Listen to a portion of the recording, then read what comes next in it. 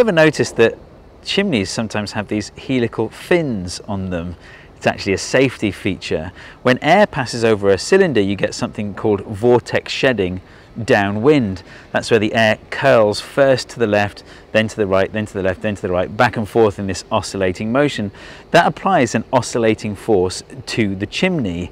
And the frequency of that oscillation is dependent on the speed of the air. So if the wind speed is just right on a certain day, it might match the resonating frequency of your chimney, which causes the amplitude to go up, and maybe your chimney falls down.